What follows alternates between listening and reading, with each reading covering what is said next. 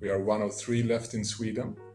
We are making leather out of bovine hides, only Swedish raw material.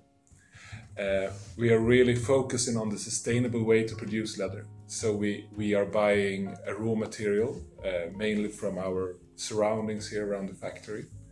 So we are sourcing the hides very locally, and then we are doing the whole process here in the tannery. So we are not buying any crust or something like that.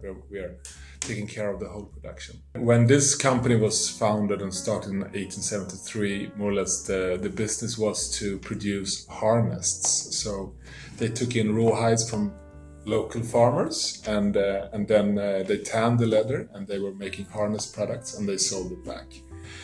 And because of this has developed, and we have been producing batch tanned leather in different thicknesses for different type of products since then. We are 45 people employed, and we also have a workshop into the tannery where we are producing leather products, everything from furniture to a handbag, more or less, and so we do that like a sub-supplier for different customers, and also we do it in our own brand called TG 1873.